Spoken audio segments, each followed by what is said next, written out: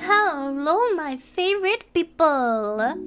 So, do you remember last week how there was a sketch that you didn't get to see it finished because it was actually a different commission?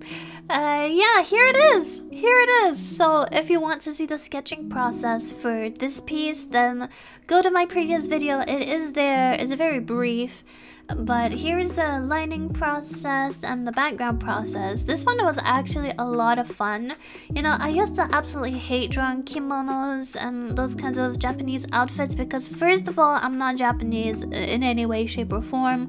I don't know anything about the culture. I'm not like one of these weebs that is so into Japan and like knows every tradition, everything. I know nothing. I know not a single thing.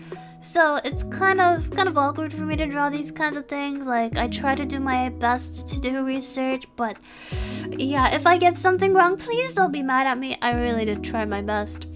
But yeah, here she is, the cute little wolf girl with a cute little umbrella. She went to a festival and now it's getting dark. Obviously she was at the festival earlier when the sun was out, that's why she has the umbrella, but now it's all getting dark and you'll see later that it's nighttime in the drawing. Yeah, I had a lot of fun with the umbrella and the kimono actually.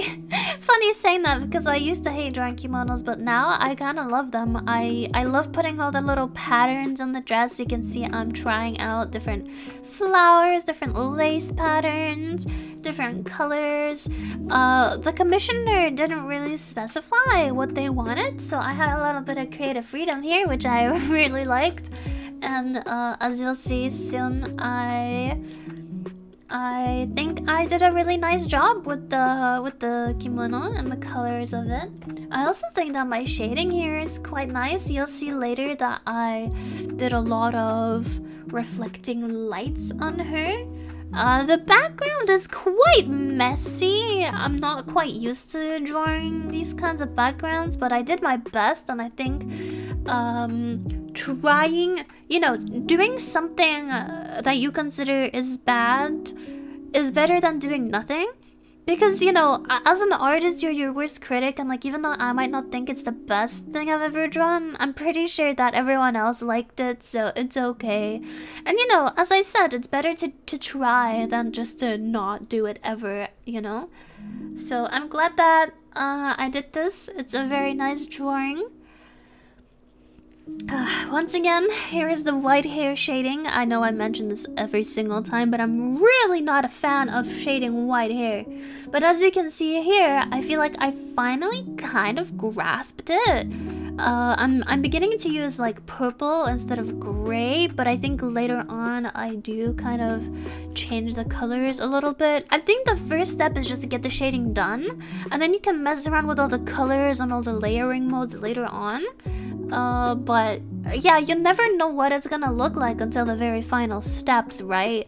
This is a thing in art that your art, like your sketching, your line work, your colors, it's all gonna look like not the greatest until you do that final like effects and those final like colors. So as you can see here, I'm making it all nice and sunset, and I'm trying to make it fit into the background.